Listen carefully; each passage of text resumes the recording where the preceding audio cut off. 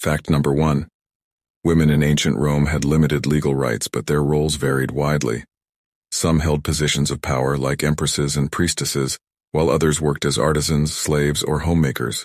Fact number 2. Roman women were expected to manage households and raise children.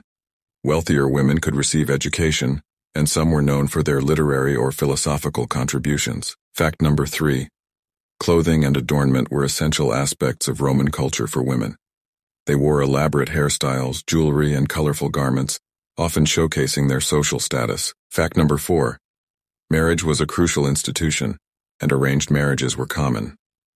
Roman women usually married in their late teens or early 20s, often to older men. Fact number 5.